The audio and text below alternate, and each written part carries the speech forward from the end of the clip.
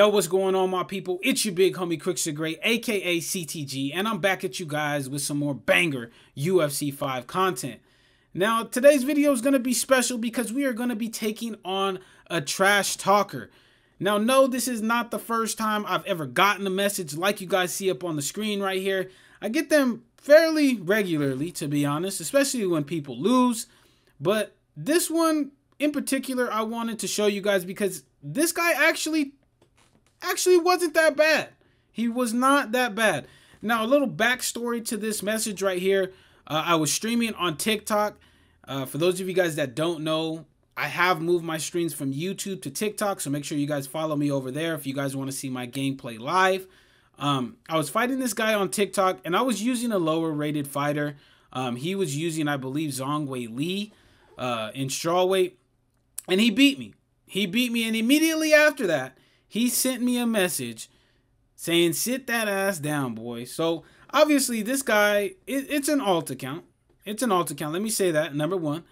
Number two, obviously, I've beaten this guy on numerous amounts of occasions, enough for him to message me, to trash talk me. But little did he know that later on, actually the next day, we would run into each other in ranked championships when I was not streaming. Now, for those of you guys that haven't been in my streams, I have said this on many occasions.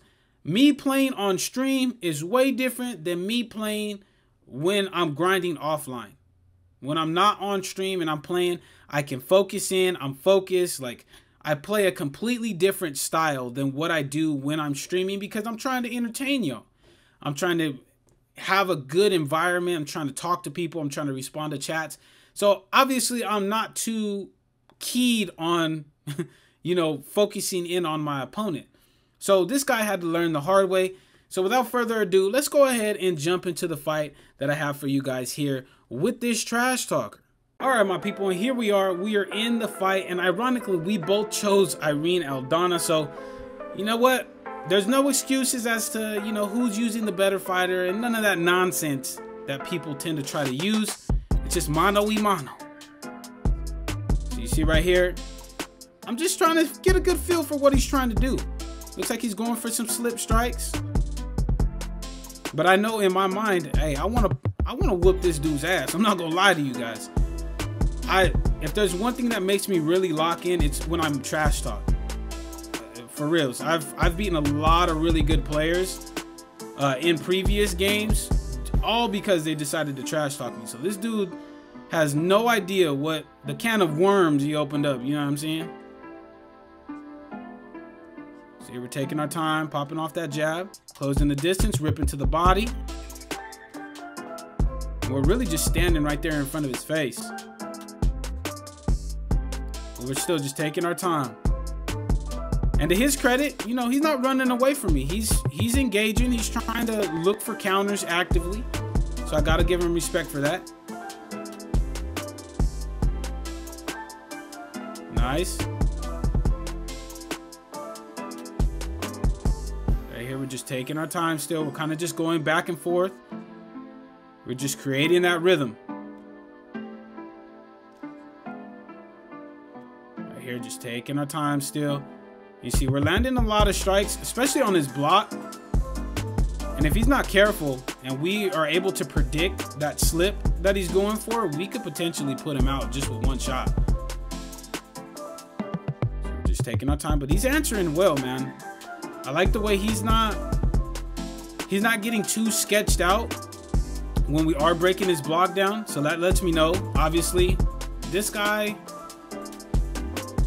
decent. Got some decent skills. Missed on the head kick.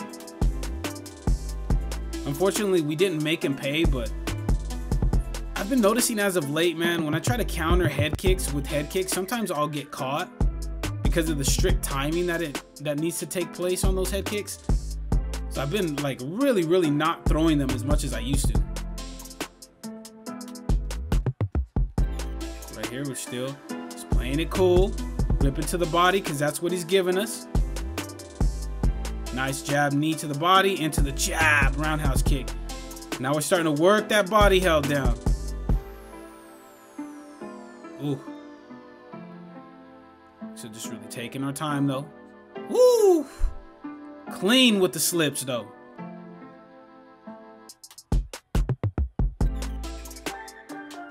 All right, so overall, I feel like we got this first round in the bag. As long as we don't get hit with anything too heavy right there. Solid first round from us. We got good reads on what he's trying to do. We're able to land some good stuff. You guys are gonna hear a little bit of my my headphones kind of going off right there. But overall, successful first round. Really, really successful first round. So let's see if he has the wherewithal and the high IQ enough to change up some of the things that he was doing. So right there, we hit him with a nice clean body kick. Pop him with a ducking straight. And now that I've gotten a good feel for what I think he's trying to accomplish, we can start putting together a solid game plan and start landing some more damaging shots.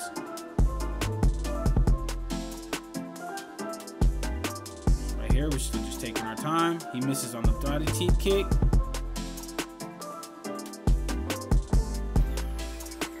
Slowly but surely. Closing the distance, making our way into that pocket.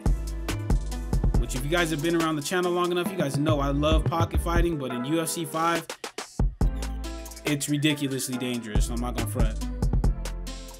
Popped him with a nice straight. Double jab, close the distance into a 4-piece. Now we're starting to break him a little bit because you see him doing a lot of head movement. Popped him with a straight, mixing it up high-low.